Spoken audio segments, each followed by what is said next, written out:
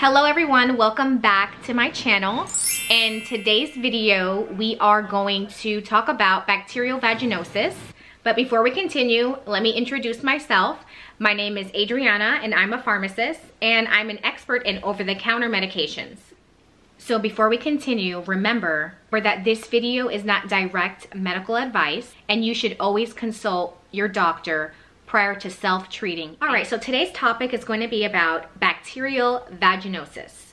We're going to talk about how it's caused, what are the symptoms, how to prevent it, and some myths about bacterial vaginosis. If you're interested in how to treat bacterial vaginosis using boric acid vaginal suppositories, please watch my other video titled Boric Acid for Bacterial Vaginosis.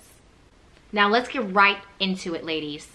So if you guys already haven't, please check out my blog on cosmeticpharmacist.com, and this information will also be there just in case you miss any. Hi Leo, you decided to join us. Did you my baby? Did you my baby? So ladies, sorry about the cat. So let's just get right into what causes bacterial vaginosis. Bacterial vaginosis is an infection of the vagina, and it's caused by when the bacteria in your vagina are thrown off. When your normal bacteria are thrown off, harmful bacteria that are present in small amounts start to overgrow. Bacterial vaginosis, or BV, commonly affects women at the age of 14 to 45. He's gone now. So the most common reasons why a woman will develop bacterial vaginosis are the following: having a new sexual partner or multiple sexual partners, having unprotected sex, douching, having an IUD, which is an intrauterine device, smoking, drug and alcohol abuse, taking certain antibiotic medications, and being pregnant. So there are certain myths about bacterial vaginosis that I wanted to discuss. Can you get BV from sitting on toilet seats? No. Can you get BV from swimming pools, hot tubs, or bathtubs? No. And another myth is that BV does not have to be treated and it'll go away on its own. No. So the reason why it's very important to get treated for bacterial vaginosis is because it increases your risk for sexually transmitted infections, HIV, chlamydia, and gonorrhea. In addition, if you're pregnant and have BV, you definitely want to get treated because having BV can increase your risk of premature labor and complications in the pregnancy. So there are three main ways that you can figure out if you actually have bacterial vaginosis. The first way is verifying your signs and your symptoms. Now, in order to find out the difference between yeast infection, bacterial vaginosis, and a sexually transmitted disease called trichomoniasis, please see my video titled, How Do I Know If It's a Yeast Infection or Bacterial Vaginosis? So, back to signs and symptoms of bacterial vaginosis. The first thing is your discharge. With bacterial vaginosis, you'll notice that your discharge is very, very watery and foamy, and it can be gray and white. Then the smell of the discharge is another sign. If the smell of the discharge is fishy and very foul, that is also a sign of bacterial vaginosis. Some other symptoms that may also be similar to other types of vaginitis would be swelling of the V, burning or itching of the V, and redness. So the second way to find out if you have BV is to test your vaginal pH. So there are kits available without a prescription that can test your vaginal pH.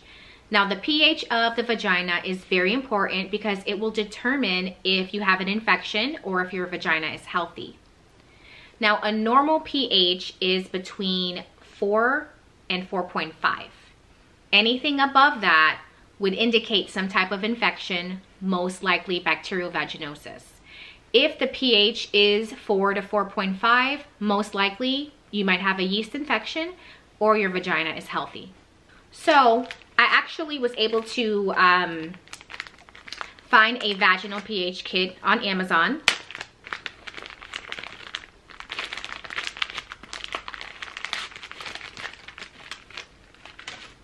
Now this brand is from Vinoyo. And the one that I purchased has 5 kits available.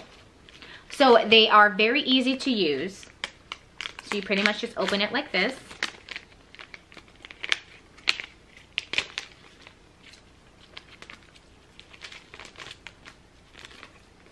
Now, what I really like about this brand is it'll have here the pH and the colors.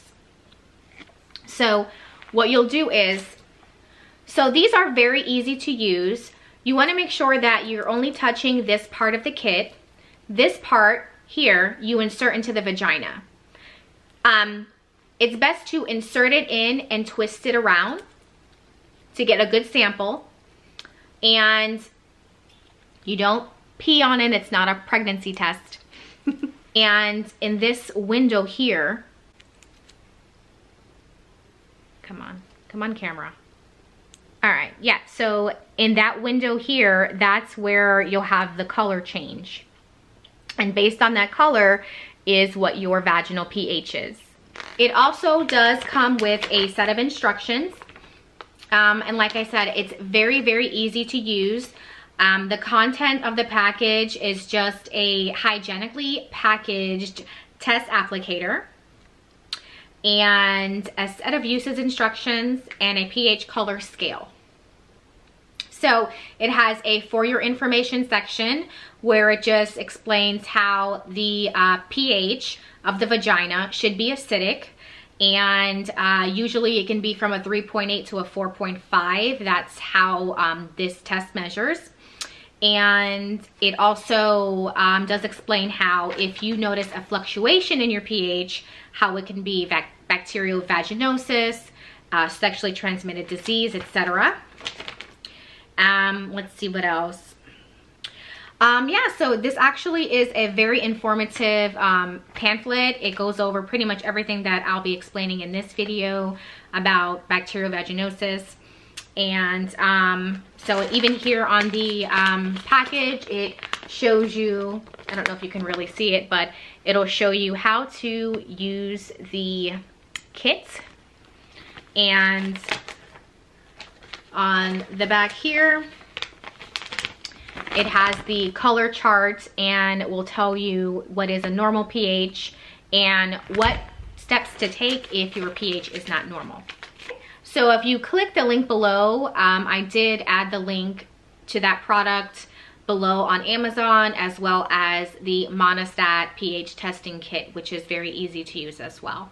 All right, so the third way to verify if you have bacterial vaginosis is, of course, to go see your primary care doctor or your OBGYN.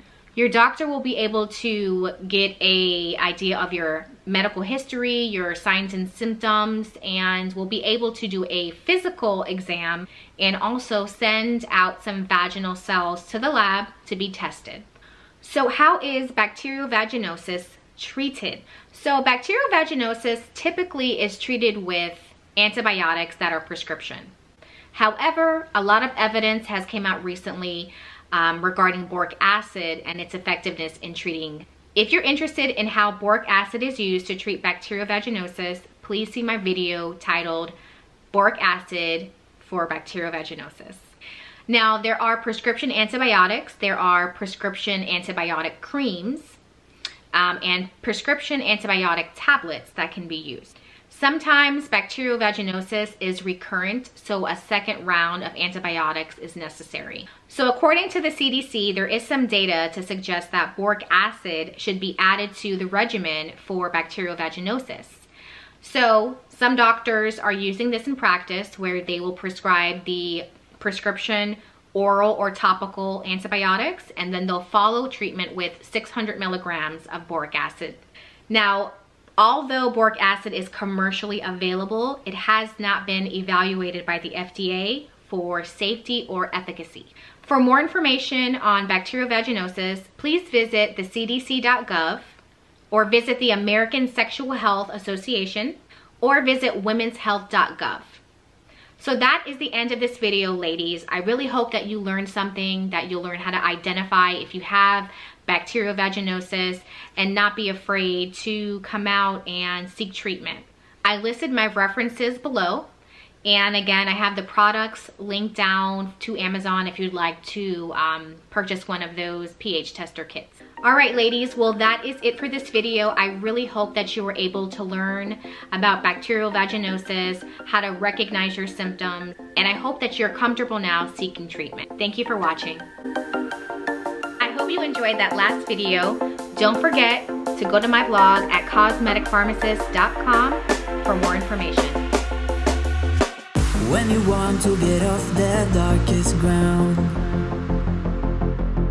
but gravity pulls you straight